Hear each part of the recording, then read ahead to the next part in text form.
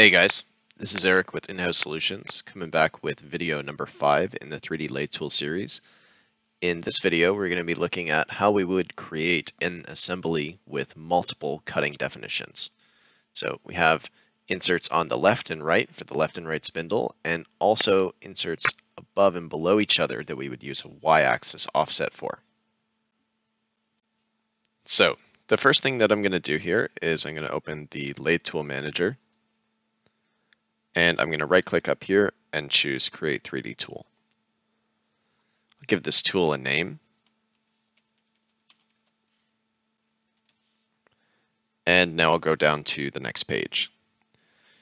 So here I'm going to choose Define a Component. The first component I'm going to define is the locator, like the block that all the holders attach to. So I'm going to define this as an adapter. And if I wanted to, I could go click here and then define each component individually. That way I have them all separated in the library. And then I could hot swap them around like we did in the second video.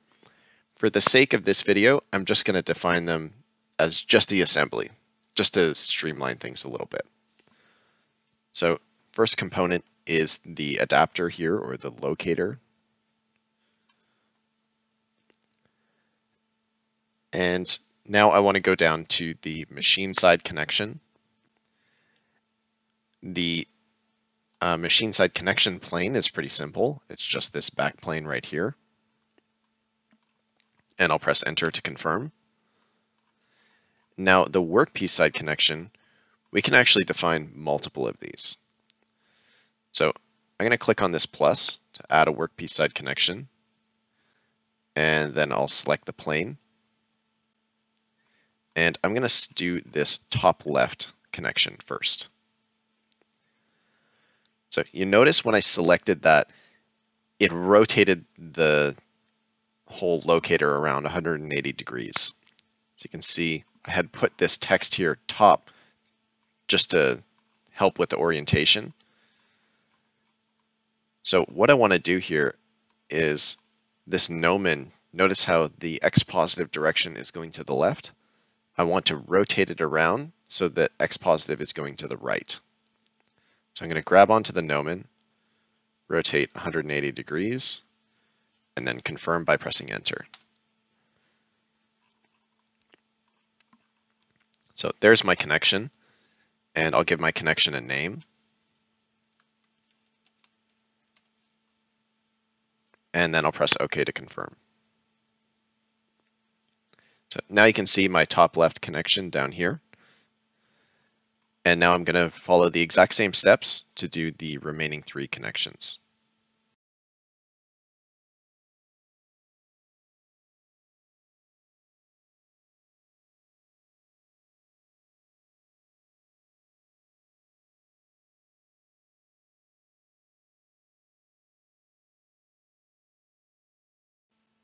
So now I have all 4 connections defined under my workpiece side connections, and I can press OK to confirm.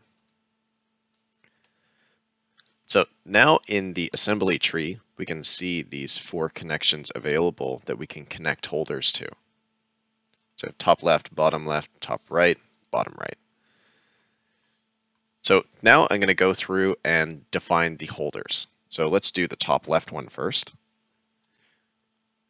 This is going to be mostly the same as everything that we've done up until this point. So I'm going to do the holder. I'll select from the graphics view, and I'm going to select the top left holder. I'll define the machine side connection. Press enter to confirm. And then I'll confirm that the holder is good. So now under the holder, I want to define the insert. I'll select it from the graphics view.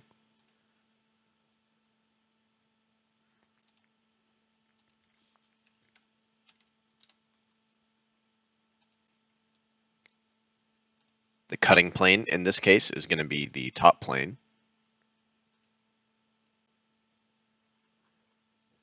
And the offset, we are going to need an offset here because we have this distance right here. So I'm going to select here for offset. And then I'm going to select a point somewhere on the edge of the radius. We're going to need to play with this boundary later on, but for now, we're just going to leave it as is. I'll finish off defining the insert, just as we have in all the other tutorials.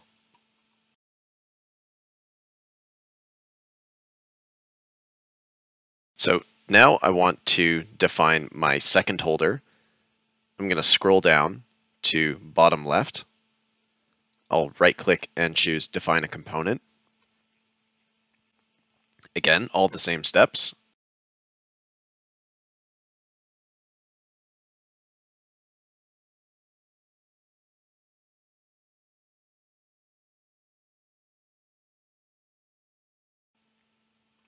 So now when we get down to this setup page, we have a new option here that's red that's telling us we need to define something. So in our case, for this type of holder, the angle here is going to be 0.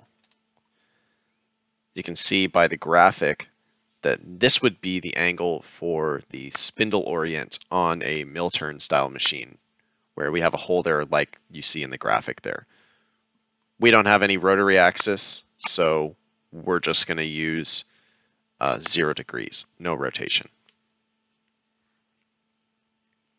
We do need to define an offset here, so I'm going to select that offset because that's going to be our insert down here. And now we get down to this boundary section.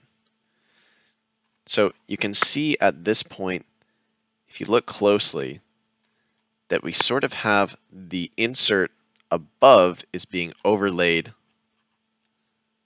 down to our boundary. You can see that blue outline there.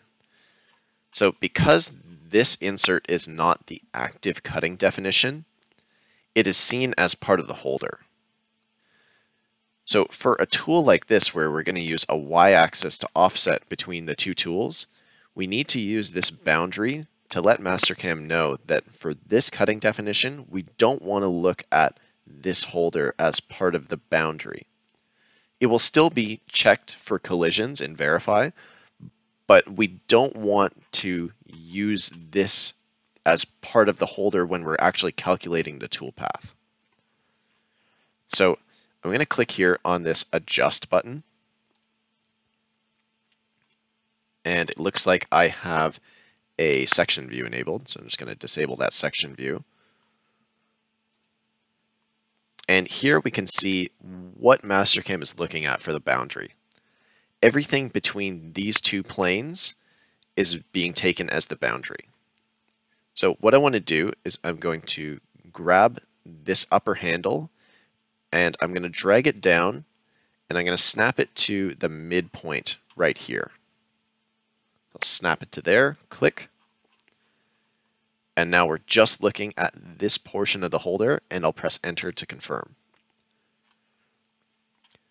And now we can see that our boundary has updated. We're only looking at this insert and not the one above. So I'll go through and finish off defining the holder.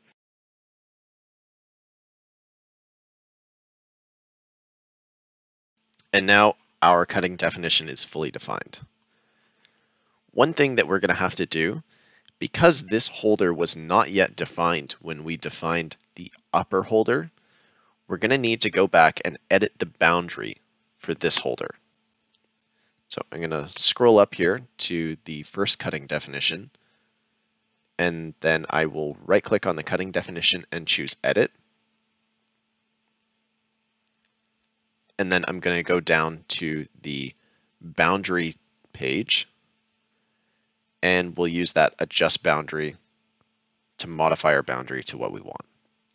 So this time I'm going to grab the bottom handle and then drag it up to the midpoint here. So now I'm only looking at the upper section. And I'll press enter to confirm. And then I'll press check mark to confirm. So now we have the upper cutting definition and the lower cutting definition. I'm not going to bother with the other two cutting definitions at this time. We have enough defined that we can try testing out our tool. So I'm going to press OK. And then I'm going to save our tool to the library.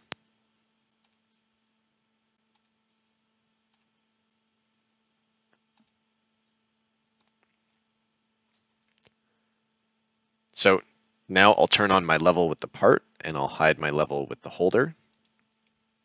And let's create a toolpath. So I'm going to choose the Finish toolpath.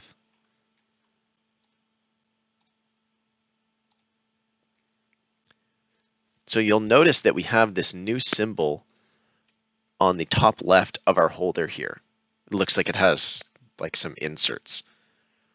So this is telling us that we have multiple cutting definitions for this tool, and we can select whichever one we want to use.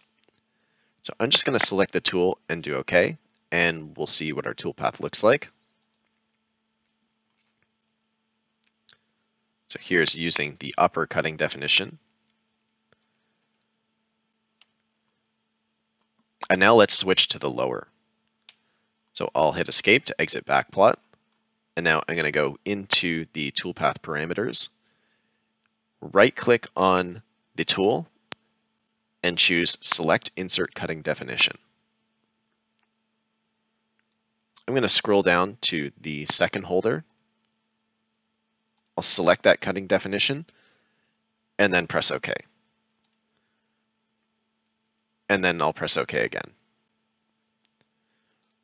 Regenerate the toolpath. And now we're using that roughing tool.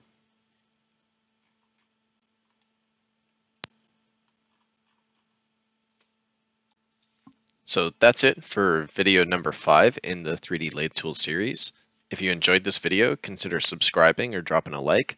If you have any questions or suggestions for future videos, then you can leave a comment below. And in the next episode, we're going to look at how to create tools for mill turn and B-axis machines.